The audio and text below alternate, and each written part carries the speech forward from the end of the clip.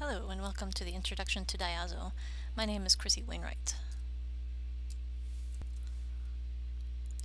So for those of you who are unfamiliar with Diazo, it is a theming approach for various content management systems.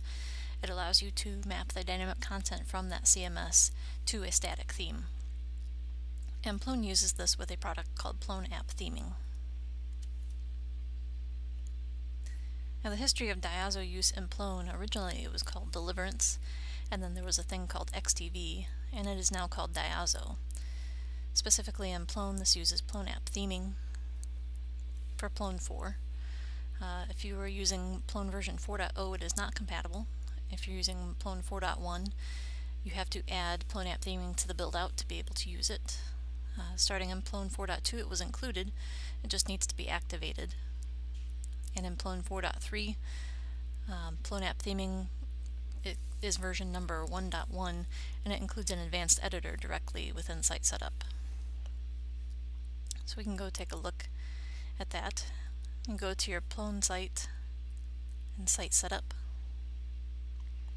We'll activate Plone App Theming in Add-ons, and you'll see that it is called Diazo Theme Support. Now at this point you may also need to install your theme or activate your theme if it is not already activated.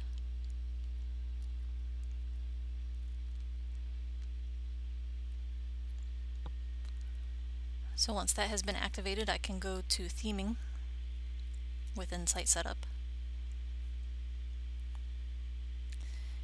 and see any Diazo themes I have installed in this site. So if I want to activate one, I can just click the Activate button. Now I don't see those changes here because as this mentions that this control page is never themed. Just in case you completely break your site, you can always come here and deactivate a theme. And so now I have a themed Plone site.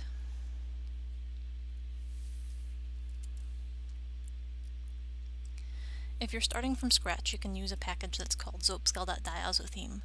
This can be found on GitHub, and this includes instructions on how to get it installed in your build out so that you can run it and create a theme.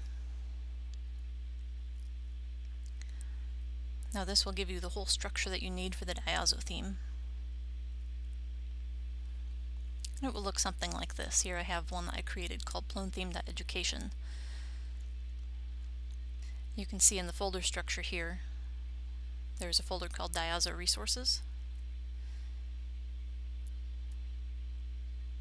And I've already filled this in with a lot of the files that I'm going to need, but the important ones will be the index.html. This is your static theme. The rules.xml that decides how the content from Plone is put into this theme. And the manifest.cfg that contains just information about this theme, the title, description. Also can provide a preview image that is seen in the Diazo theming control panel.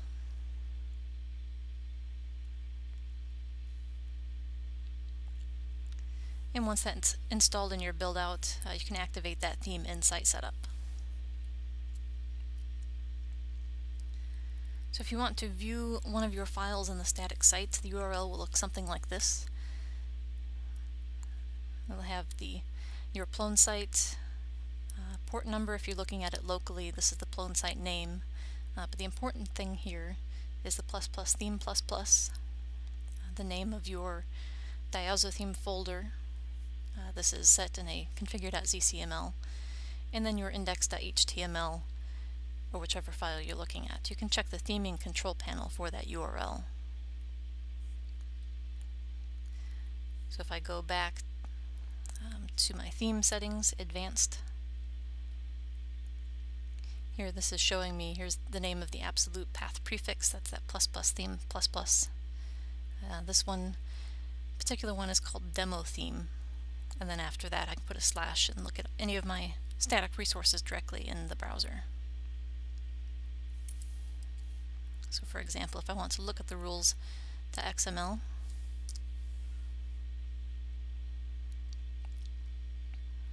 here it is.